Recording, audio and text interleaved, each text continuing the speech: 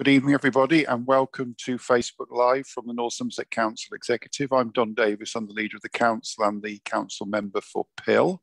I'll introduce my colleagues in the turn, which I can see them on my screen. I've got to my right, Catherine. Good evening, I'm Catherine Gibbons. I'm the Labour Councillor for Milton Ward in Weston-super-Mare, and I'm the Executive Member for Children's Services and Lifelong Learning. Okay, Mike Bell. Good evening, everyone. My name's Mike Bell. I am the Lib Dem Councillor for Weston-super-Mare Central Ward, and I'm the Deputy Leader of Council and the Executive Member for Adult Services, Public Health and Housing. Mark. Good evening, everyone. I'm Mark Canniford. I'm the Executive Member for Place and Economy. I'm a Lib Dem Councillor representing the Hillside in Weston-super-Mare. Okay, and finally, Mike Solomon. Good evening. My name's Mike Solomon. I'm the independent ward member for Locking and Hutton, and not forgetting Bleedon, and the executive for Neighbourhoods and Community Services. Okay, thank you. Thank you, gentlemen and ladies, for your introductions. And before we start on questions, I think it might be useful, Mike Bell, with your health portfolio, if you could give us an update. We're about to go into the next stage of unlocking on Monday, and an update you could give us will be very useful. Thank you. Yeah, sure. Thanks, Don. Very happy to do that. So as everyone will know, we're continuing on the steps through the government's roadmap for unlocking the COVID restrictions, and that's happened. We're just about to come to the next step, as Don mentioned, on Monday the 17th. And that's happened because the case rate has come down, and there's been a combination of reasons why the case rates come down. The excellent vaccine rollout programme, but also obviously the effect of the lockdown and enhanced restrictions that were imposed after Christmas and in the early part of this year. So in North Somerset, we've seen a steady decline in our case rate over the last few months. And despite the relaxing of the restrictions, we haven't seen a big uptick. So at the moment, we've got around 16 cases per 100,000. And by way of comparison, if you go back to the winter, we were in the 300-400 per 100,000 case rate. So we're now back down to the sorts of levels that we had towards the end of the summer of 2020. So that's really, really encouraging, and back below the national average for England, which is really pleasing. And as I mentioned, we've obviously made really good progress locally in terms of the rollout of the vaccine. North Somerset is one of the best performing areas in the country in terms of the vaccine rollout, and our NHS colleagues have done an absolutely fantastic job getting the vaccines out as quickly as possible. So for the North Somerset population, about 2/3 of adults have now had a first dose of the vaccine, and very nearly 1/3 have had 2 doses of vaccine. So the progress is really, really good. And we know that the national programme is now appealing for anyone over the age of 38 to get in contact. So if you haven't heard from your local GP, then you can go onto the NHS or gov.uk websites and book a vaccine appointment yourself if you are 38 or over and haven't had a vaccine so far. So that's tremendously encouraging. The important thing is for everyone to keep sticking to the guidelines. So at the moment, we are going through this phased unlocking. So keep up with the hand washing, make sure you're wearing face coverings where you have to, particularly in enclosed spaces and indoors, and make sure that you continue to practice the social distancing. You know, the best protection that we can get in terms of the spread of COVID is to do those basic things that we first heard about back in the spring of last year. So keeping your distance from people that you don't live with, face coverings, fresh air, and good hygiene and hand washing. The next step of the unlocking kicks in on Monday, and that will see indoor facilities reopening. So restaurants, cafes will start to be able to serve people indoors, and there'll be a relaxation of the outdoor rules. So we've got the rule of 6 outdoors at the moment. That will increase to a 30-person limit outside, and the rule of 6 or 2 households will kick in indoors. So we'll start to be able to have friends and family indoors at home as well as outside, but still on a very limited basis. And if we want to keep on the programme and move to step 4, which is the 21st of June, and the government's hope that they can lift all of the social distancing restrictions and restrictions that will be in place, then we obviously need to just keep the COVID case rate as low as possible over the next couple of months, keep ourselves on track, and then hopefully we can have a much more normal summer, and finally see the back of the restrictions that we faced.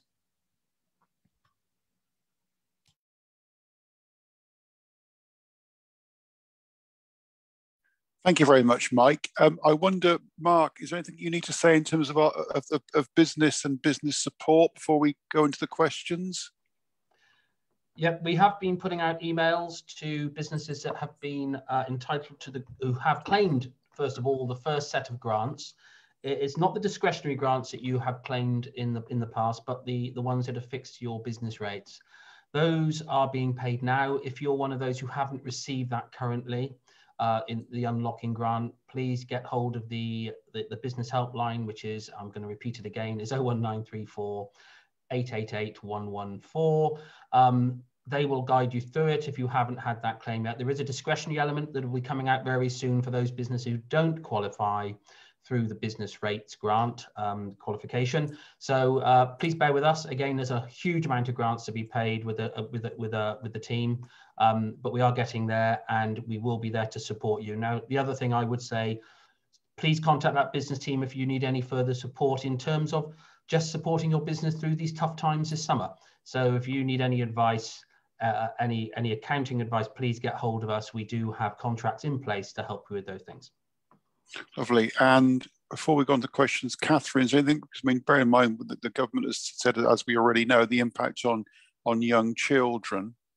Is there anything you want to do from your portfolio around children and young people in North Somerset? There's an awful lot going on, certainly nationally we're hearing about. I know locally there's a lot as well. There is a lot going on, yes. I think we are all, I suppose, a little concerned about the effects on children of all ages in terms of mental health and anxiety. And we are hopeful that the government is stepping up and making additional funding available so that we can work with schools to make sure that there's some support there. And I would certainly encourage parents, to get in touch with us or with their GP if they feel that their child is in any way showing signs of anxiety.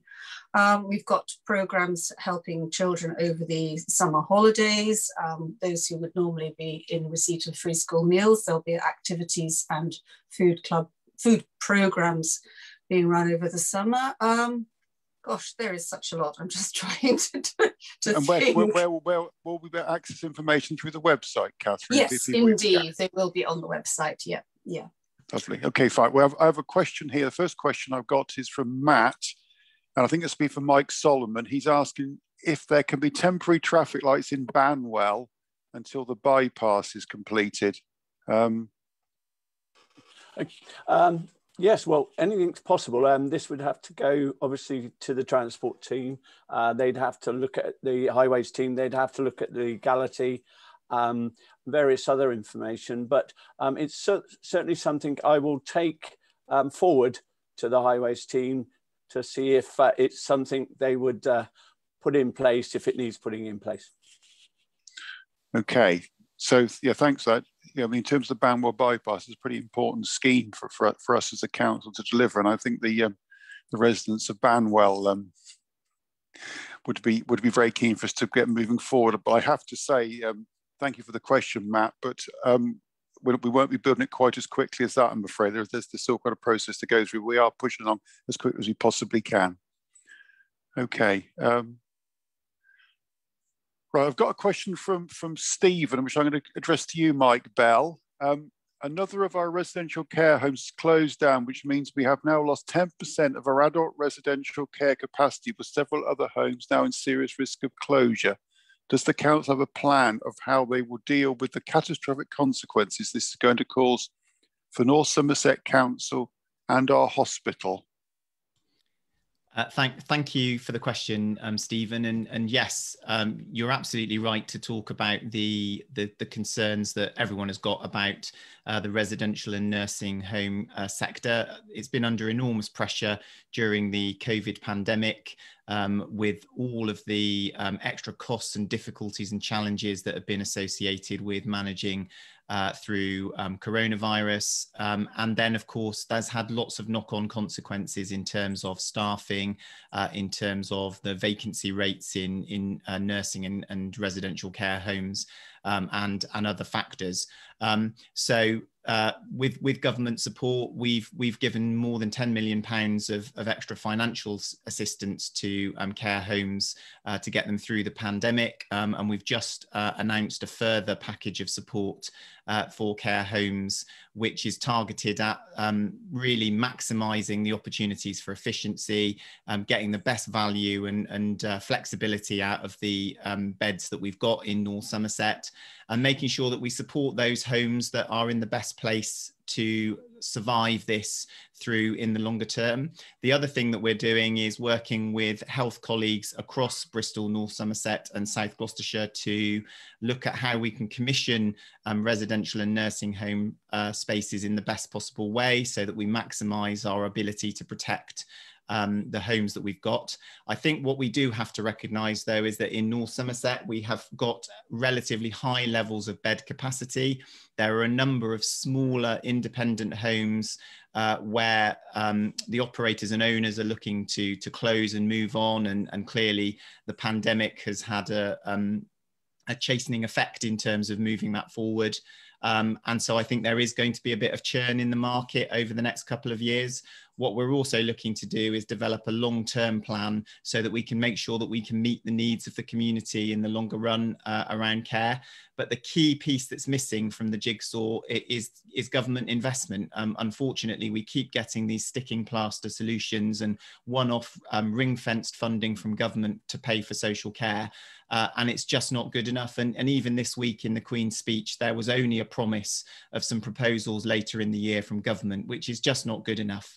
Social care staff, people who are paying, selling their homes in order to provide for their long-term care, have been waiting decades for an answer from government about the long-term sustainable funding for social care services. And until we get that, we're never going to be able to properly get to grips with the challenges that the care sector faces.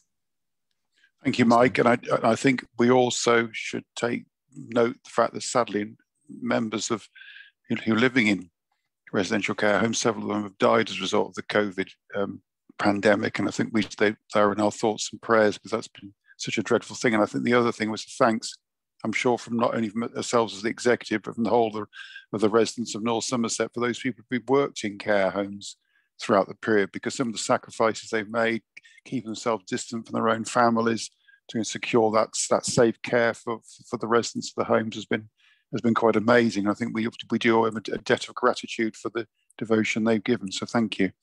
The next question is from Barbara, and she said, what is North Somerset doing to protect the residents against displaced traffic from Bristol's clean air zone? Well, I think, Barbara, the question is we're doing quite a lot, in the sense that we are asking Bristol City Council to explain the rationale behind the clean air zone and the transport modelling they've done for that. And we've only just received the information. And we've also been intensely lobbying both central government and our MPs around that, as indeed the business community and a variety of groups across the whole of the west of England. So the one bit of relatively good news is only very old cars and vehicles, of which there aren't so many around nowadays, would be affected by this, but it does have an impact potentially on the traffic. The one thing that is clear, though, that traffic transiting through Bristol that's going from North Somerset on the A369 and A370 would be excluded from the clean air zone restrictions. But we are working very hard to see if we can come to a solution. But to be fair to Bristol City Council, indeed, I was speaking to the mayor yesterday, they're under a lot of pressure from central government in terms of delivery around clean air. So they are not masters of their own destiny in how they set that out. I've got a question from Debbie, which I think will be from Mike Solomon. What can be done about the plastic guards being ripped off the newly planted trees? We very much hope people aren't ripping them off the new planted trees because they're very important. This appears to be happening everywhere and the plastic is breaking up and ending up in the environment. But for any more planting, is there any alternative way of dealing with this? Are they actually needed? Well, I think the answer to the question is yes, they are, because they act as mini greenhouses, but that's your area of responsibility, Mike. So I don't want to say anything more. Yeah, obviously there's been a lot of planting over the last couple of years. I think it's the whips, the small trees that are being planted, that we planted around 23,000 of them. And it's fair to say that COVID has slowed things down a lot, and we have seen a fair degree of vandalism as well as the weather hitting these plastic tags. We're looking to get the volunteers back again, and that will help to resolve those. We haven't been able to use the volunteers obviously as much because of the COVID situation, but there are around 400 rewilding volunteers out there, and we're looking very shortly to have a couple of groups together, and that's one of the areas they'll be able to address. Lovely. And I am one of those volunteers. Catherine. Yes, I just wanted to add something there. I also am one of those volunteers, but I do walk quite often and check the areas of planting in my ward and also in a neighbouring ward in Winterstoke. And recently, when we did a big litter pick of the group of enthusiasts, to say, we found a lot of these plastic guards that people had taken off and thrown away. And some had carefully collected them up and put them in a dog bin with a note saying, "This is plastic waste." I would just beg people not to take them off if they do see them still there. They are there for a purpose. They're to stop the whips being nibbled and destroyed by animals. I know they don't look great, but they do have a purpose. And also, if you are in a park and you see children sort of playing with them, or as I witnessed, actually deliberately breaking the little trees, do take the opportunity to say something. You know, just a few moments, and to explain to them why we're doing this makes all the difference. Thank you.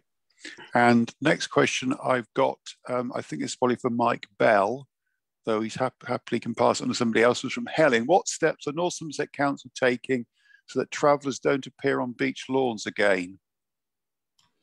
Yeah, thanks, Helen. So we've got an unauthorised encampment on the beach lawns at the moment. It's the second encampment that we've had in a couple of weeks. And really disappointing, because actually at the moment we've got some temporary barriers around the beach lawns because we were anticipating needing it for additional car parking during the bank holiday weekends, and in both cases the barriers have been moved in order for the encampment to gain access. So what we are looking at doing at the moment is we're exploring options around some sort of preventative measures that we might be able to deploy around the beach lawns, because it's clearly a very high profile and important location in Weston-super-Mare, and we don't want activity and public enjoyment and access of that land to be disrupted by illegal and unauthorised encampments. It's a difficult site because it's obviously very, very large. We do need to be able to allow access for events and activities. So it's not a simple solution, but we're absolutely looking at that in terms of prevention. What we're also doing is working to see how we can take tougher action where we do have unauthorised encampments in some of these high profile locations, so that we can try and act swiftly to move people on where those encampments are having an effect on the economy and utility of the space for the local community. In parallel to that, we're also looking to try and identify some solutions that mean that we can have a site that we can direct any visitors who want to set up encampments, whether that's travellers, gyps, or Roma or other groups who want want to visit our area, because I think an important part of the mix is also having some alternative site provision that we can signpost people to. But the key thing for me is that, you know, in some of these locations, we've had examples of antisocial behaviour and criminal activity. But at the very least, it is very disruptive to the businesses and communities that are there. And we don't want to see these important public spaces impacted in that way. So we're actively looking to try and do the right things to prevent access where we can, and where encampments take place, to try and find solutions to move people on as quickly as possible. In the case of the current encampment, we carried out our legal obligations in terms of welfare checks at the beginning of this week on Monday. We issued an eviction notice immediately. Unfortunately, that has not been acted upon by those in the encampment, and we have now secured a court date to get a court order so that we can instruct eviction proceedings. It's really frustrating that we have to jump through these hoops, even in cases like this where it's high profile land, it's important public amenity space, and the encampment is illegal and unauthorised. And we are also expecting the government to introduce new legislation sometime this year that will hopefully help to speed up that process. So I think the message is we do take it seriously. It is not something that we encourage. And absolutely the message is that we expect everybody that comes to North Somerset and that lives in North Somerset to obey the law and to respect the property of the public and of private citizens. And we've all got the same rules and we should all be following them. Indeed, we had conversations with the police, didn't we, Mike, on this very topic earlier this week. And I do share your frustration, and equally we are waiting for government to bring in legislation on that. And that's two questions and two topics. The legislation has been promised for ages and not been delivered upon. Okay, so I've got a question from Jamie, which I'll give to Mike Solomon. I have a question. What are North Somerset Council doing about the state of Weston's roads? We have to make sure our cars are roadworthy. So why is it that the roads are not car worthy? Yeah, it's the same old question, isn't it? I'm assuming it's this is all the pothole question. This is about the time of year when we hire in a pothole machine, and this machine is a super whiz machine that can fill tens of thousands of holes. And we've just got it on board again, and we've extended the time we're going to hire it this year by another couple of months to take us right through the summer months to the autumn time. And then this will be out there filling in potholes very, very quickly. So again, if residents will report that back, then the teams will get round to these potholes, and if that's what's being alluded to, and fix them. So as I said, we hire in this machine that has a heck of a throughput, and will start filling tens of thousands of potholes. Lovely. I've got a question from Amanda, which Amanda is saying, when will the parking bay changes come into effect, please? I'm looking for somebody to help me answer that one. I don't know what they mean by, what does she mean by parking bay changes? I'm not quite. I don't know if you know, Mark.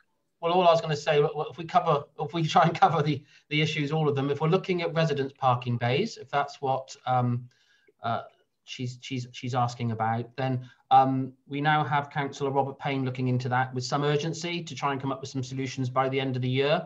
It is something that many of us have promised to have sorted, especially for those residents who live within paid zones, and obviously those residents who are very much affected because of the paid zones.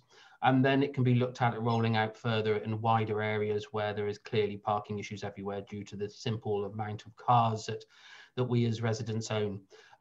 In terms of parking charges, I mean, there has been some alterations in parking charges over the last 12 months. For example, you can now visit Weston Seafront and park there after 6 o'clock. That was introduced because residents wanted it.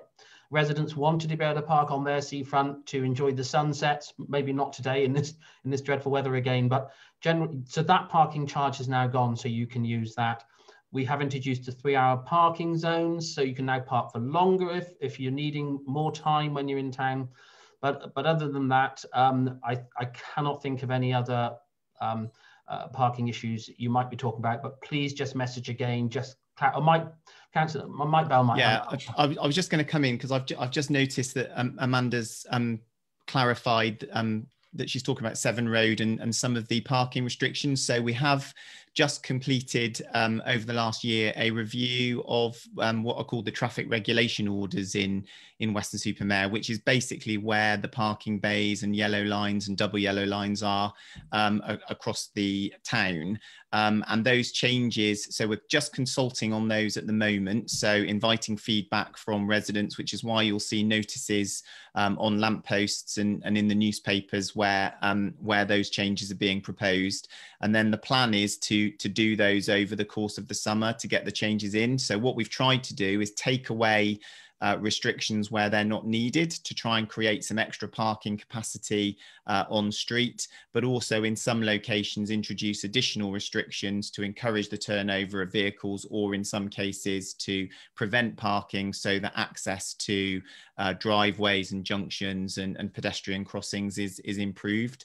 So that's the idea. I think across the town centre there's some really positive changes that will help to create some extra parking capacity, which I think will be welcomed by residents. And what we've definitely tried to do is remove unnecessary restrictions that just made life more difficult for people. But please do take a look at the notices.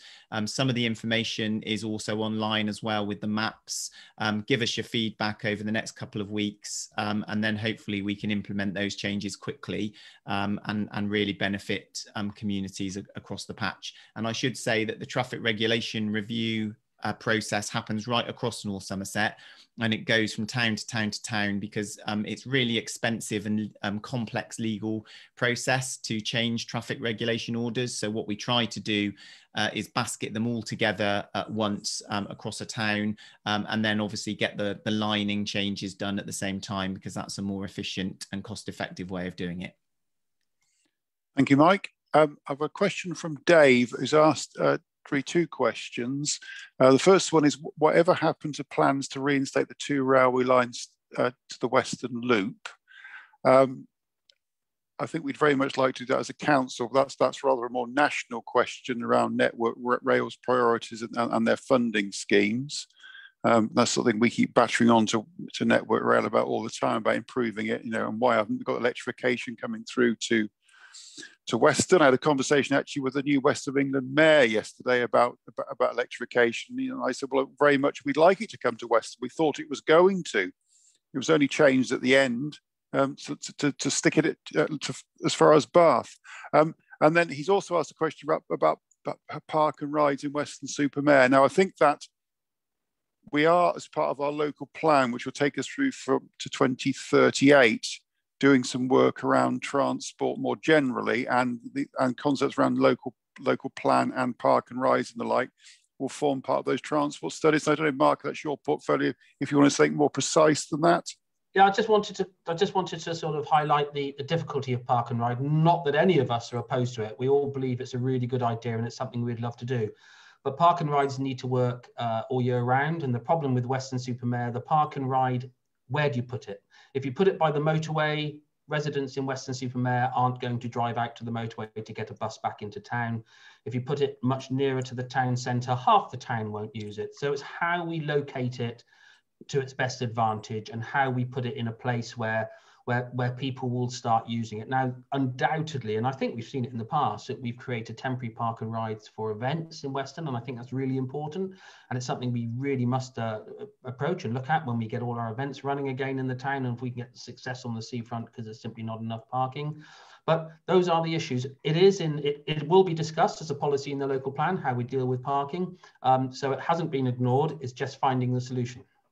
Mark, Don, if I can just come in as well on park and rides. Park and rides work very, very well in cities where you're going in to the city to park up and to go in and shop as a couple and perhaps going to a particular venue. When you turn up at seaside resorts with a large family in tow, with lots of things that you're carrying and pushchairs, etc., it's very difficult to use a park and ride in those sort of environments and situations. So they're not the answer to everything at a seaside town, I don't think, a park and ride. Okay. But of course, with all the change we're making to the town centre in Weston, we'll have so many people rushing down to use the shops. We will need a park and ride soon enough.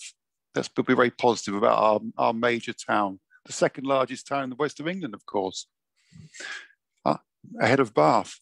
Right, I've got a question for, I think this will be for Mike Solomon from Neil, is what plans do we have for electric car charging infrastructure? We're just going through a process now, and there is a steering group on that. So we're very much looking into that process at this moment in time. So it's on our radar. We'll be identifying where they can be placed and how many we need. It's definitely something that for the future we have to bear in mind, because with more cars that need charging points, it makes it more difficult, especially if we're pushing very hard, as we are as a council, on climate emergency, to encourage more electric. You know, if people can't ride their bikes in and they can't walk in and they can't come in on the train and they have to come in by car, then we would rather they had an electric car and plugged it in somewhere. So it's something at the moment that is definitely being looked into as a policy. Catherine. Can I just take this opportunity to sort of highlight another problem around the electric charging points, is that we had this with one of our residents in our ward who was offered an electric car by his work, but was unable to fit a charging point or even get it close enough to the house to charge it, because he couldn't drop the curb on the stretch of pavement where he lived. So it is a problem in older towns to facilitate this. I know that, you know, you're looking at it, but I think people will have to be patient with us while we work out all these glitches and problems to accommodate the new technology. Thank you. I've got a question from Liz, which I'm going to Mark Canniford. Why is it so difficult to set up a market on the Italian gardens? We've hit brick wall after brick wall, and that the traders need to have a trader's license over £60 for a day. Right, thanks for that, Liz. That's a really good question. And first of all, before I give you any form of answer, it would be good if we could make contact outside this forum to discuss that further, because that is exactly what we want on the Italian gardens. I think COVID has made things very difficult. We approved a placemaking policy back in early 2020, which in that and in the consultation, it was very clear that the public wanted markets. But obviously, we've not been able to do anything about that since. We've really not had the opportunity to progress with that. But very pleased if you could email me on my North Somerset site, email address, and we can discuss that further, because it's something that we want and clearly you want, and we know the residents want. Okay, and I've got a question from Alex, and I'll throw this open to whoever thinks they're best able to answer it. A petition to government with nearly 11,000 signatures currently running, asking the developers who have not yet rectified their buildings with dangerous cladding be prevented from starting new developments. What is North Somerset Council's view on this suggestion? Mike Bell? Yeah, so we're very concerned about the plight of homeowners and leaseholders who have been affected by the cladding scandal. There are a number of properties, particularly in Portishead, that are affected by this, and we have been working hard to lobby government to do more.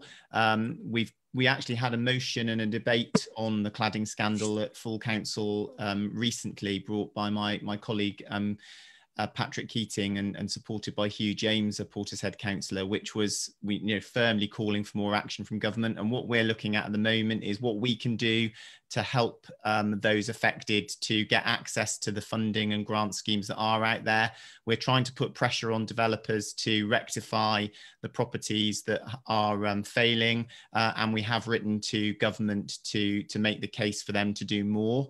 We're also going to look at what we can do as part of planning conditions and planning policy to make sure that these kinds of things are prevented through planning policy as well as government intervention. So absolutely very supportive, and we're trying to do everything we can to push the government to do more and to step up. You know, this is a fundamental failure of government to make the rules satisfactory. They've let people down who've been affected, lives have been lost unnecessarily, and now those people are facing huge bills and huge costs and huge uncertainty as a result of continuing government inaction. So, you know, absolutely stand shoulder to shoulder with them. Okay, and I had a conversation with the Fire Minister a couple of months ago, so it's definitely on their agenda. He made it very clear to me that he had lots of other questions about cladding. But again, we need some central direction from this. I mean, and North Somerset Council will do all we possibly can, but as Mike has said, this is a national scandal which does need a national response. But thanks for your question, Alex, and I hope that you're not too badly affected by this dreadful tragedy. And in fact, we had a fire last weekend in Poplar in London, again another building with similar cladding to the Grenfell Tower. So the problem is ever there. Eddie is asking, the 2.6 million Junction 19 improvement works have done nothing to help the A369 traffic from Portishead to Bristol or leaving Portby Docks. If anything, it's made it worse. Once traffic is back to full rush hour capacity, this will be a problem. Well, I'll quickly take that one. I have been in touch with Highways England Direct. It's a Highways England scheme, and they are currently conducting their safety audit on the scheme. And I did speak to them by email today. That isn't yet completed, but the outcomes of that will be fed through over the next few weeks. So they are looking at it. Every scheme they do has to pass that audit. I will be fair to them, though, in terms of numbers, until we get back to the previous amount of traffic going backwards and forwards to work, I don't think we'll really know if it's had an impact on the traffic on the motorway. Before they did the scheme, pre-COVID, it was incredibly dangerous when you were stuck on the inside lane of a motorway, traffic going past 80, 90 miles an hour. So something did need to be done. We were told this was the way they're going to take it forward. But I think need to be fair to them to say, when the traffic gets heavier, is it actually working? Okay, sorry. I've got a question from Jonathan. Why doesn't North Somerset Council look at other ways of doing tree plant that doesn't require the plastic tree guards? And just before I ask Mike Solomon that question, I got to flip to another screen, I'm sorry.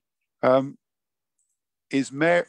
has said there is a BioEarth biodegradable plastic-free tree shelter guard, which will eventually safely disintegrate into the ground. So Mary's saying such things exist.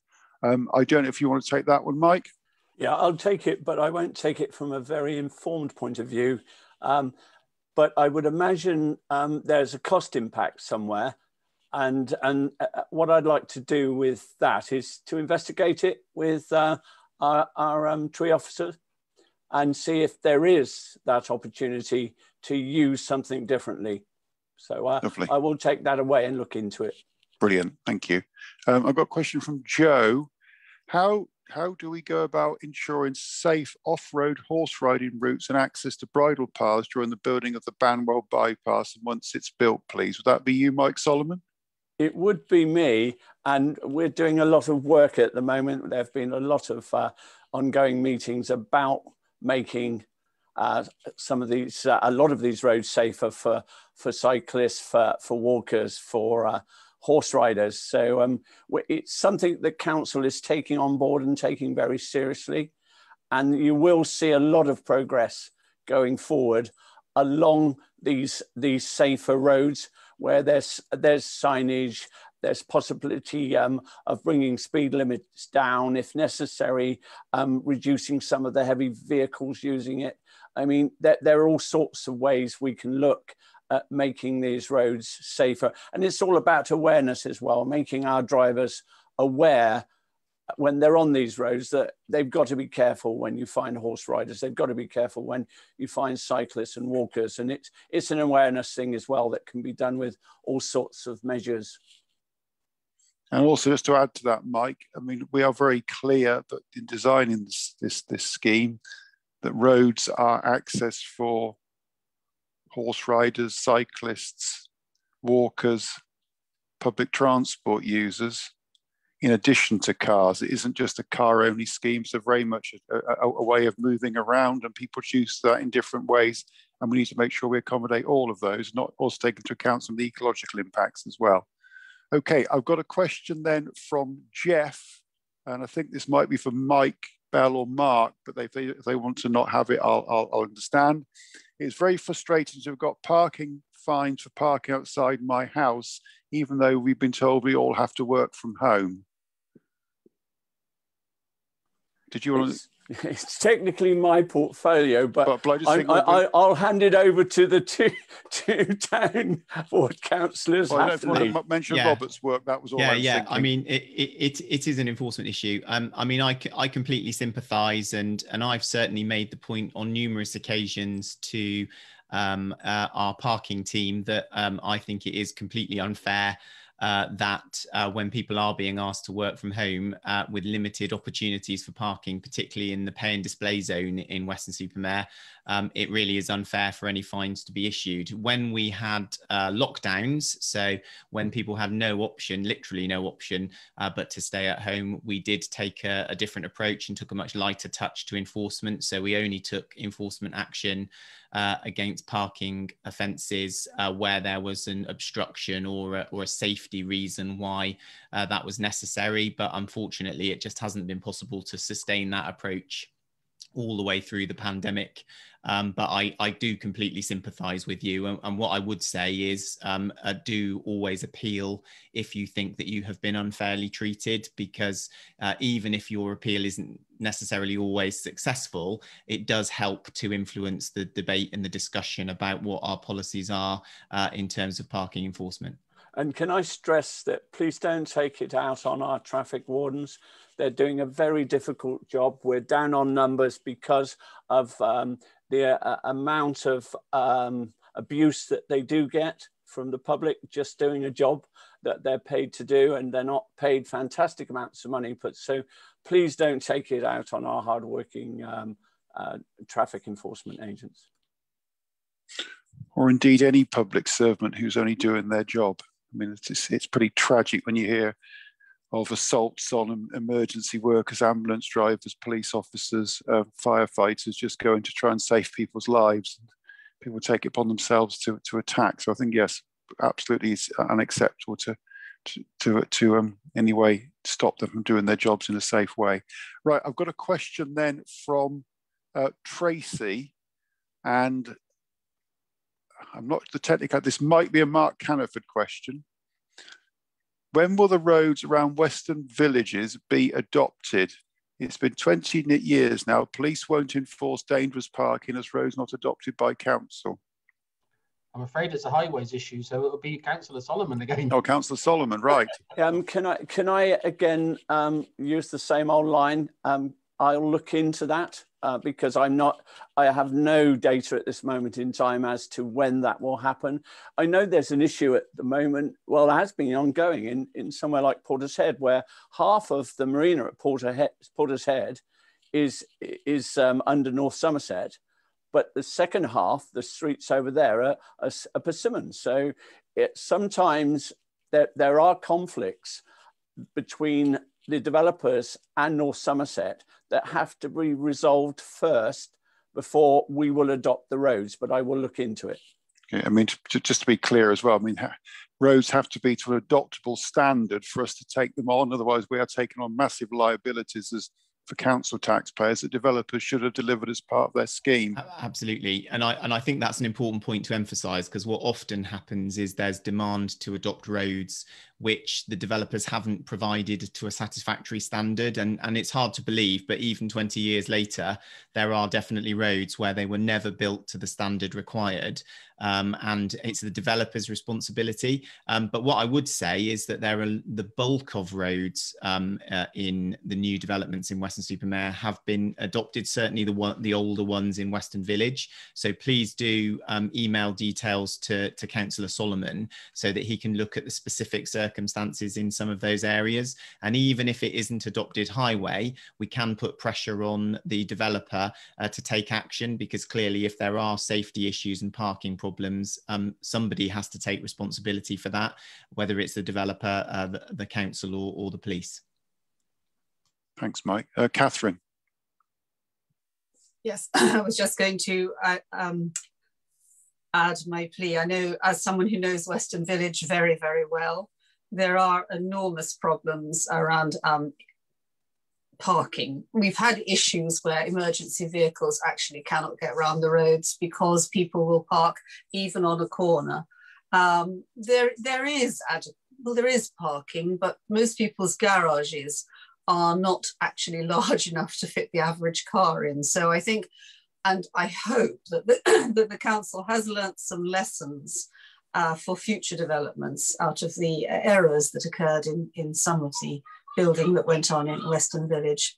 And particularly when it comes to the roads, I think our previous questioner who was talking about dangerous roads in terms of your car, that could well be somewhere in Weston Village, because we have these block paving roads. And when there are problems there and the blocks start to sink, you get these not exactly potholes, but very difficult areas. So yeah, there were a lot of errors, I think, in terms of what we allowed to happen there. And I'm hoping that our future developments are far, far better designed. Well, I will ask my colleague Mark Canniford, who leads up planning. He will tell us all about the new parking SPDs, I think they are, on the Mark. SPD, supplementary planning documents, which exactly an executive a fortnight ago. They are addressing the size of garage space, but I think what I was pleased to see is the garage parking space is no longer considered the parking space for the house. So in future building developments, they will have to provide space on the front of the house or on a driveway. Of course, there'll always be an issue if you've got a 3-bedroomed house and 4 cars. There'll always be an issue that you'll never get those 4 cars in the same space as the house. So it is being addressed by this executive and this council. We are looking at ways to make parking easier, but also added to that, of course, as my colleagues will say, we're trying to make it easier that people who don't want to necessarily own a car can easily ride into Weston-super-Mare to go to work if they want to go to work in town, with further cycle lanes and further developments that way. So there are lots and lots of things going on, but I can assure you the latest local plan sounds very dull, very boring, but the latest local plan will address a lot of these issues around road standards, house standards, all these things. So we are on it. Thank you. And I hope it will be making our communities much more family friendly as well. Saved by the bell. Okay, and Peter is asking, he said it's not just potholes, it's the need for many roads to be properly and fully resurfaced. And he said, e.g. Montpellier, West End of Quantock Road. I would say that our team have resurfaced Happerton Lane in my parish, and they've done a wonderful job after 35 years. Yeah, Don, with resurfacing, it's a huge resource, and we have to prioritise the areas that need resurfacing, because there is only a finite amount of money within the budget to do resurfacing. And I know it's an important area where we need to resurface some roads rather than constantly refilling potholes, but it's all down to budget and to where we can do those roads. And we're trying to do as much as we can with the money we have in the budget. I think it's worth noting, without wanting to blame the government for everything, although if the cap fits, we have had less money for road maintenance over the last few years, And when you bear in mind the significant backlog in road maintenance that there is across North Somerset, you know, so I think a few years ago, the estimate was that it would take us 25 or 30 years at the current rate of progress just to get round everywhere and bring it up to a reasonable standard. And that's before you then get into how do you maintain it at that standard. You can see the scale of the problem. The only thing I would want to say to people is we all use this community as well, and we travel around the area and we drive on the roads and we see it too, and we absolutely want to try and fix it. And if there was money sat there waiting to be spent, and if there was an easier way of doing it quicker and better, we would absolutely grasp it. The big problem we've got is that the government does not look after the smaller roads. So there is good funding for the big principal routes and for the motorways, but on all the other roads, the B roads and the A roads, the deal is very, very poor. If you look at some of the research that the AA and the RAC have done, they'll tell you that the spending per mile on those roads by government is incredibly low, as in pence. And that explains it. That explains why the roads are in such a poor condition. And people really do need to agitate and say, you know, whether the roads or the pavements are good or bad, the government just doesn't take getting around and transport seriously. And it really does need to invest in it if we're going to raise the standard. I think we have around 12 million pounds to spend on the whole of North Somerset roads in a year, and you can see how far that would go with the miles and miles of roads we have everywhere. I mean, Mike makes a very valid point, Mike Bell, in terms of funding, doesn't he? I mean, we were asked a question about doubling the railway line. Well, redoubling it, because it used to be doubled into Weston-super-Mare, which is a big town. I'll come on to Tony's question in a minute.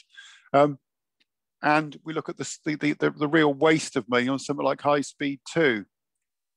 Billions and billions of pounds spent for, you know, so it's 20, so you can have an extra coffee at Birmingham New Street Station in the 20 minutes you save, you know, as opposed to actually addressing the real bread and butter issues around roads and transport more generally, which would save the whole country, but rather than these one or two major schemes. Tony is asking a question. Don, can I just add, because Montpellier was mentioned, and oh yes, I can assure him that we are pushing for Montpellier all the time. Of course, as Mike has said, and Mike have, you know, there is huge pressure, but I can assure you that probably any representative or councillor in their area is pushing to get these things done. They just can't do them all, and they have to make tough decisions. I will still be pushing for Montpellier to be done, as it's needed to be done for years. And it's not pothole filling. It needs to resurface because it's falling to bits. However, we'll take that on board, Councillor Canniford. Thank you, Mike. I know how tough it is to make those decisions. And that was me thinking it was a town in the south of France. Tony, now we've got 4 Western members on this, so I think there's going to be some upset when I read out what Tony said. Tony says the suggestion that Weston is the second largest town in the southwest is not correct. From figures I've seen, Weston is about a quarter the size of Wirral. So most of the income of Weston is derived from Wirral, yet virtually nothing is spent in Wirral except for the odd unemptied dog bin. Now, I did think it was a Western Town Council that incorporated Wirral, but is there some separatist movement I've not been made aware of? We have a former Lord Mayor of Weston on the call. So if I go first, Wirral is a part of Weston. Wirral is a large area, quite right, and it is a parish of its own. But it comes in the Western parish boundaries. So even for example, you go out to St George's, even though the whole lot's connected now, St George's isn't in Weston-super-Mare, but Wirral is, and with Wirral and Weston and Ashcombe, and Coronation and all, Old Mixon used to have its own space when there was space around. So you could argue all these places were separate once, but they're no longer. They're all part of the greater Weston-super-Mare area. And I think that happens in most cities and towns. And yes, Wirral does contribute a great deal to the funds of North Somerset, but also Wirral gets a lot of money spent on it in terms of schooling, which I'm sure Catherine can come on, and the children who live in Wirral. I'm sure lots of people who live maybe in small flats in Weston feel they're contributing to those sort of things in Wirral. So it is a bit of a mix and mash, and we do have to understand we all support each other in these sort of funding issues. And we do have a lovely large shopping centre in Wirral, don't we, which we own ourselves.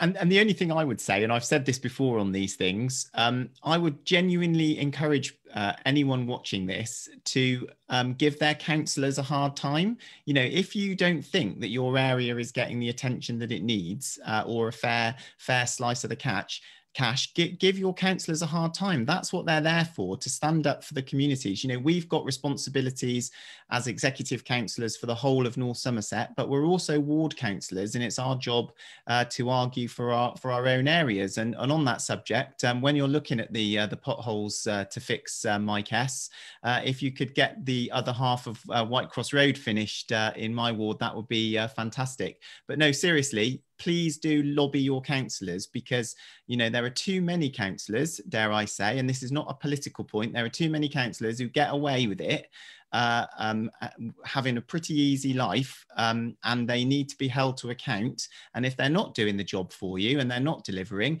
you know what you can do in the local elections next time, you can vote them out. And from my point of view, I will never, ever ignore Wirral. I went to school in Wirral. My wife taught in Wirral. I love Wirral. I remember Wirral when it was just fields. And now I know just how many houses there are.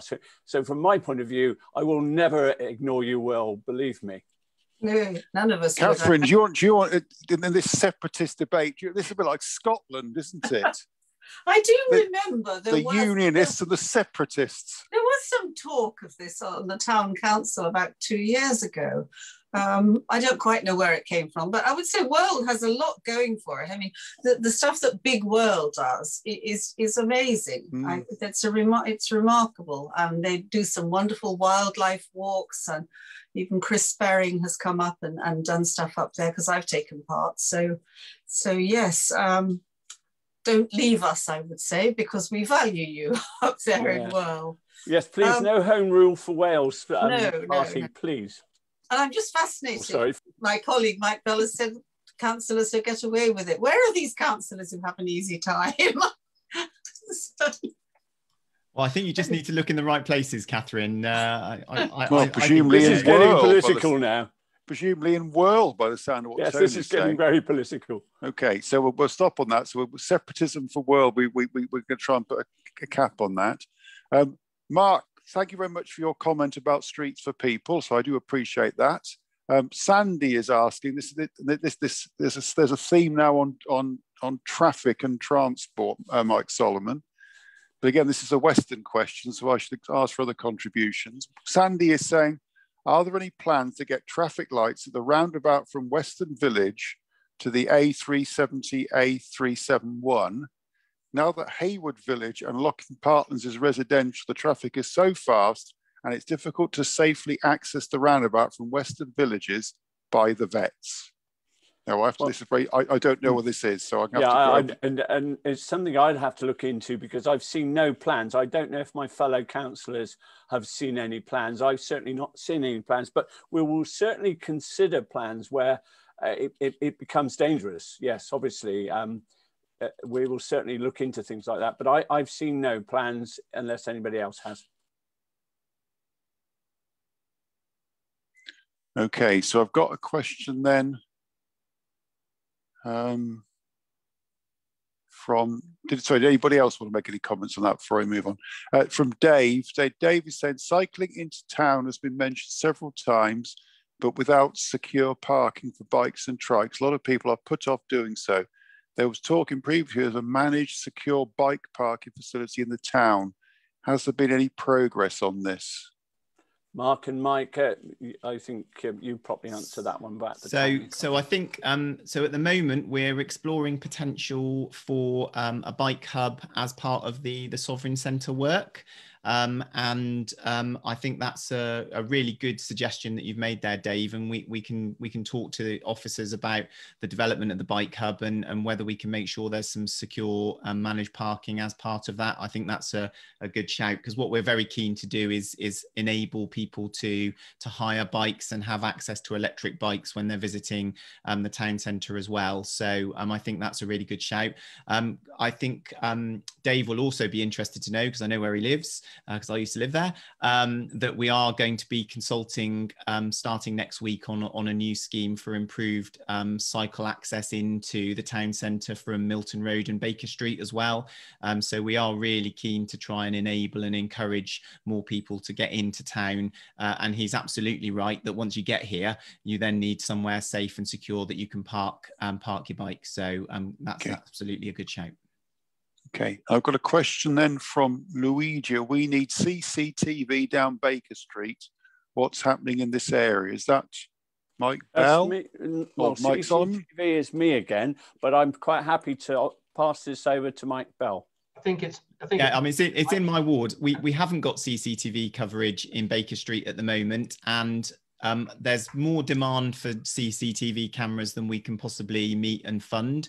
But what we have got in partnership with Western Town Council and the other town councils as well is access to more mobile CCTV cameras now. So if there are particular hotspots or issues in areas, we can deploy mobile cameras and hopefully try and nip it in the bud. So again, if you want to email me with some of the details about your concerns, I'm very happy to take that up and we can look at what else we can do in Baker Street.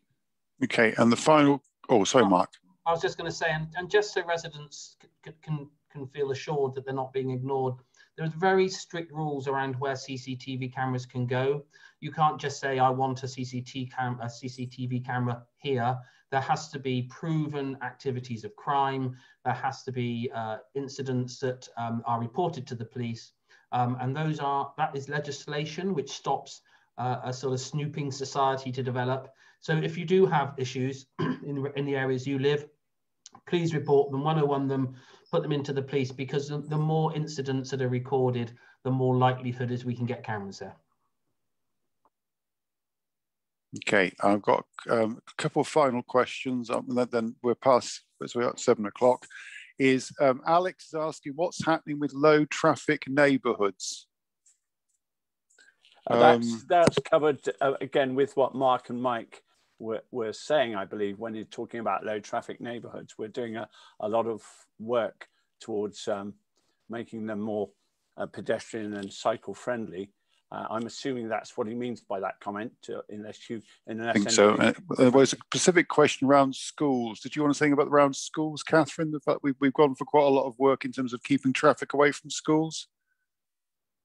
Yes, indeed we have. And traffic around schools is a major concern, not just for the parents, but I think also for the residents who get fed up with thoughtless parking in front on their driveways when people are dropping off. So yes, we are working closely with schools to make sure that parents do park sensibly if they have to drive, but also trying to encourage people as far as possible to embrace, active travel and walk or cycle to schools wherever possible. The other thing I'd like to say about, it's not exactly low traffic areas, but I personally have championed the idea of playing out and closing off certain streets at certain times so that they are available for children to play in complete safety. So, and I've spoken to a couple of residents who wanted to do that in their area. So just please keep coming to us with these ideas and schemes, and we will do the best we can to implement them if at all possible. Okay, so we're past our time now, so I'm going to ask a couple of final questions as we go around the room, just for us to set up. And Mark, in terms of the business environment, Jill is asking what is being done to encourage more employment in Weston, and Lucy is asking about the cinema complex at Dolphin Square. So I don't know if your final thoughts, you can comment on those at the same time. Of course, in terms of encouraging employment, there is some encouraging sort of reactions happening in North Somerset's direction. I was talking to a lead partner in one of the major property sellers in the West Country here, in the whole of the Southwest as it happens, and they're saying they're getting multiple inquiries around Weston-super-Mare for businesses to open up. Now, of course, what we have to do is make space available for commercial businesses, and that's the tricky bit, because bringing utilities into those areas is very expensive, but it's something we're working on, and it's something we're trying to create. But you're right, jobs are essential if we have to build houses, and one has to be there before the other in many ways. But and also with the sovereign centre changes, there'll be a lot of workspace in there, and a lot of people are working from home now, and it's clear places like Weston are certainly on the up in terms of working from a place like Weston. I mean, you can work from Weston, have a walk at lunchtime on the seafront. What a fantastic opportunity. You can't do that in the middle of Bristol. So yes, we are trying to find work. It's not easy currently. Lots of major companies are contracting, not opening up sites. So we just have to keep pushing for it, but we are in a good place in North Somerset. Okay, Catherine. Yes, just wanted to come in and say that we also have worked very hard and adapted our skills strategy as a response to the COVID crisis that we've just been through. Mark works with me on that. And we are very committed to making sure that not only do we be an encouraging place for businesses to come to, but that we have a skilled population here, and that we're working actively with education providers, whether it's the college or the schools, to make sure that we engage with them and businesses to work out the best way to make sure our young people have the best possible future. And in fact, we'll be starting on that process of engagement next week, when Mark and I and Councillor Holland will be speaking to all the leaders of the multi-academy trusts about our skills and employment strategy, see what we can do for them and how we can support them to educate the young people to give them the best chance.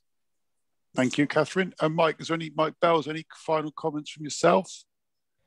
I just wanted to actually echo a lot of what's been said about economic recovery. I mean, in the end, the responsibility lies on all of us, doesn't it? Because unfortunately, the council on its own isn't going to be able to wave a magic wand and transform things. I mean, quite apart from anything else, and I've said this before, you know, we don't set the rents, we don't set the business rates, we don't own most of the property, so we have really limited levers. You know, we don't run the businesses.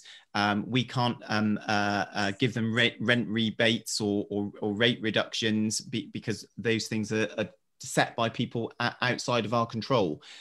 What we can do is try and encourage and promote the right conditions for businesses to succeed, and we're absolutely trying to do that. I want to give a shout out to the Ascot Group, who are recruiting 200 new staff in Whirl at the moment and doing a really good job at shouting about Weston and saying, look, this is the place to come and live and work and invest, and I think that's really positive. We've got lots of new employment opportunities coming up in Clevedon and Nailsea and Portishead too, so I think this is a district and a community that's going to thrive and do well in the future. But it's incumbent on all of us to support our businesses. You know, instead of complaining about the fact that there aren't the shops that you want or the businesses that you want, go out there and support the ones that are there. And that's the best thing that we can do to encourage new businesses in, because all of the businesses, big and small, want the same thing. They want customers, they want business, they want support. And that's what we need to give them if we want to see a more vibrant high street across our towns, but also a stronger economy more generally. So it's in our gift together to do the right things to support those things to happen. And let's just do it. Local jobs for local people, supporting the local economy, Mike, and there's so much to get things better for North Somerset more generally. I'm just absolutely delighted in my own parish that we got E-Tex are investing £140 million in doubling the size of their factory to produce plasterboard, and the fact they've chosen North Somerset, I think it's a massive boost for us. They could have gone anywhere in the world pretty much, and they've decided to come to North Somerset. And just to add, of course, the huge success of Foodworks and focusing North Somerset around the food and drinks industry has been a huge success. Many and we have to give a lot of that to our previous administration. The fact is, they were encouraged into that. They took advantage of that. They saw it against a lot of advice, but it has been hugely successful. But what we have to now do is drive that to the next stage, and that is our intention. Create bigger jobs. Those jobs are a few jobs, really important jobs, got some really good products going on, but now we need to turn those small businesses into larger, medium-sized employers. And I'm not really sure what you meant about Cineworld. I imagine that it, of course, won't be open still currently. It is one of those groups, Mark, if I can butt in here, because I'm an avid cinema goer and follow the trends, etc. It's one of those groups that will be reopening their cinemas, and there's some real blockbusters coming with the new Bond film in the autumn and various other movies that and I honestly believe they'll do well. I think people will want to go out to the cinema again. So hopefully our cinema will reopen as one of those. There are other cinemas available, of course, in North Somerset beyond that one. Yes, of course there are. Some very lovely cinemas too. There's some very lovely cinemas elsewhere in North Somerset. Clevedon as well, yeah. Clevedon. I was going to say the Curzon is already planning to reopen for business. I know that the Odeon is looking to do so, and I think you're right, Mike. Cineworld has confirmed that they're going to reopen from the 17th, so that's really promising. The bigger picture at Dolphin Square in Weston is there's a lot of work to be done, because there are bigger picture. Do you mean cinema? Thank you. There are far too many empty units there. Unfortunately, it's owned by a private pension fund. So again, we've got really limited opportunities to get things moving there. But I just want to assure people that we're doing everything we can to talk to the managing agents, to talk to the pension fund that owns the Dolphin Square site, to encourage them to do the right things. And I know that there is interest from new operators in the pipeline, which will hopefully move forward now the unlocking is happening. So again, I think there is reason to be optimistic, but just to assure you, we don't sit in the town hall in in fact, we don't sit in the town hall actually at the moment, but we don't ignore these things. We're not blind to them. We're absolutely fighting the corner all the time as best we can. Okay, and we're committed to using those local facilities whenever we possibly can as councillors. And we, if everybody joins us in that, then that makes a much more vibrant town, and indeed North Somerset. So thank you. For your final say, Mike, I've got a question about Camp Road, about why it's been resurfaced, but I don't know whether I'm going to get Peter to email you separately on that, because I think that's a bit of a... Yeah. Oh, it's Mark Canniford. Did you do it? No, again, it's in our ward, but I just wanted to. I Facebooked a picture a few weeks ago, and just because I'm Michael, just fill in on this in a moment. But we do have a vehicle which goes around and it measures all sorts of different things on a road. The skid resistance, the depth of the tarmac. So things you might not see as a problem could very clearly be there. Is that right, Mike? And so they might be serviced a road which you might not think servicing, but it's basically a skid pan and it needs to be. Yeah, there's all sorts of factors that technically go into, the build-up of the road and what's going underneath it that we don't see, but the experts can. So yes, you're right. Thank you. Anything out? Any other final comments, Mike Solomon? You've had quite a lot to do already, so you... Yeah, no, thank you. I'm just looking forward to my supper. Good. Well, I'm trying to get very close to the end so you can go and have it. I don't want you collapsing.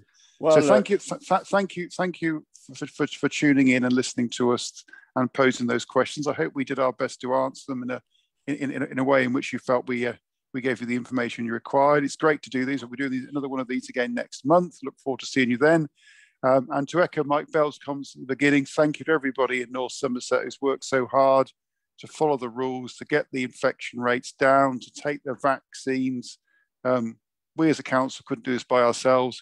We are 500 among 220,000. It's the people of North Somerset who produce this result. So my thanks is to you and the health and emergency workers and public servants who've been out there, all the volunteers. You know who you are, and we thank you very much. Thank you. Good evening.